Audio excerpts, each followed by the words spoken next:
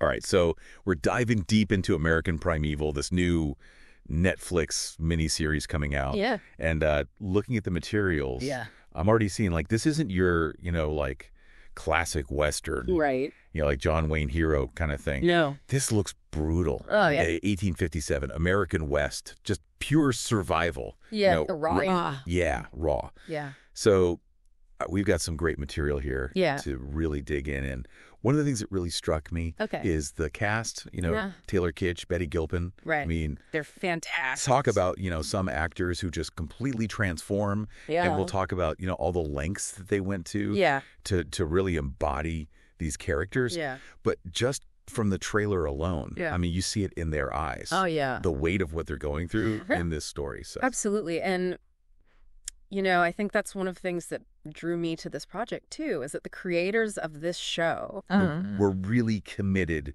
to not romanticizing the West. Right. It was a brutal time, Yeah. and they wanted to really capture that. Yeah, and they don't. Yeah. They're not shying away from that. Absolutely not, no. And that's evident. I mean, right off the bat, we're talking about the Mountain Meadows Massacre. Yeah, which, I mean, that's just a horrific event. Talk about setting the tone. Oh, absolutely.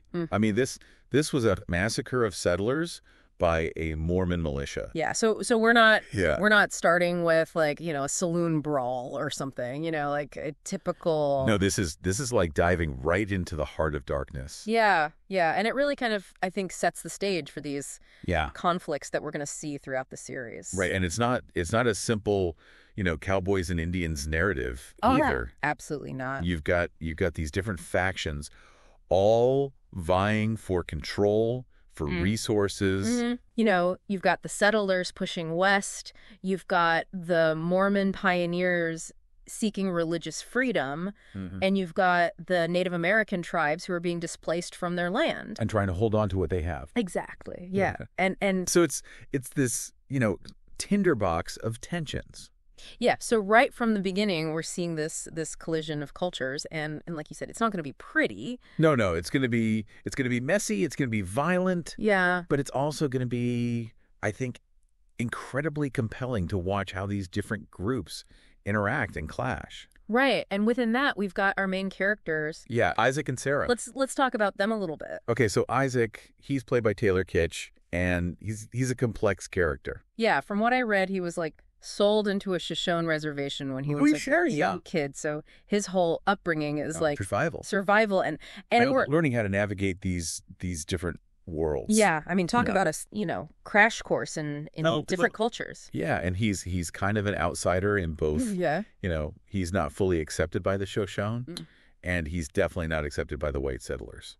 Right, so he's caught in between. Yeah, he's caught in the middle. Yeah, and that's got to be a tough place to be. Oh, absolutely, and I think Kitsch, he really embodies that.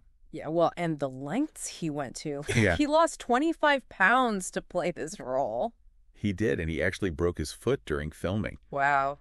Yeah, so I mean, talk about method acting. Yeah. I mean, I wonder how much of that was intentional and how much was just like, right. The intensity of the shoot. The reality of the environment. Yeah.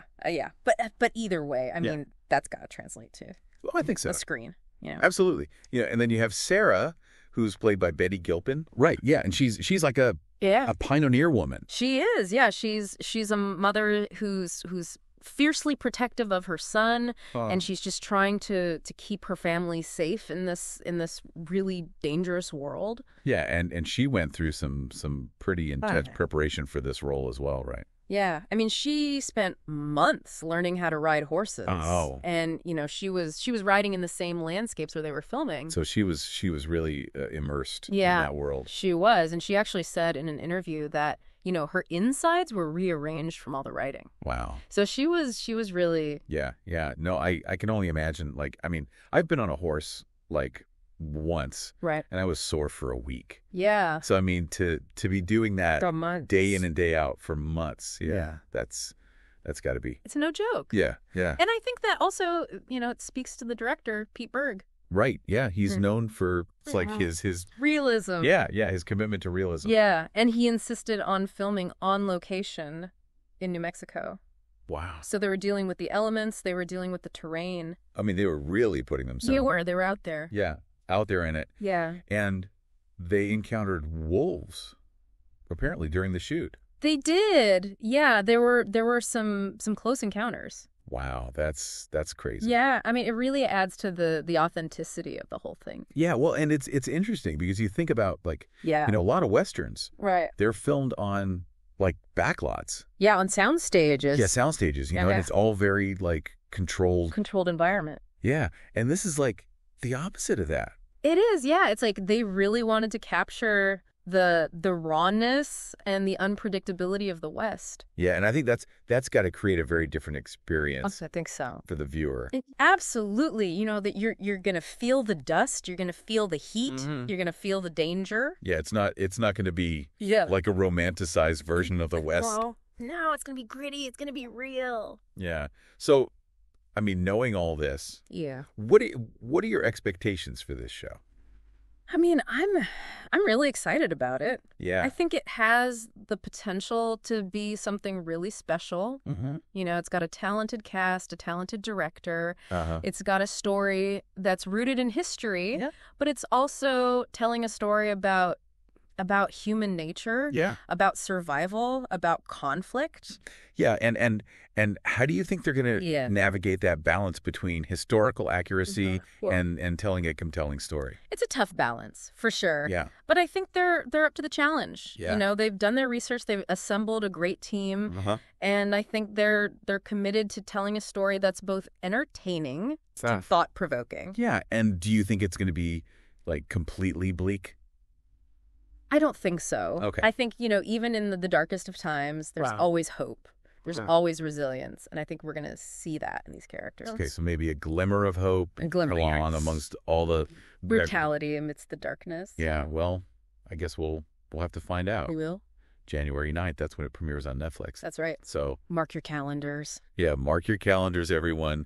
It's going to be an intense ride. It is. So buckle up. Buckle up. All right. Well, thanks for joining me for this deep dive. Of course. Into American Primeval. Yeah, I'm excited for this one. Me too. All right. We'll see you next time. See you later.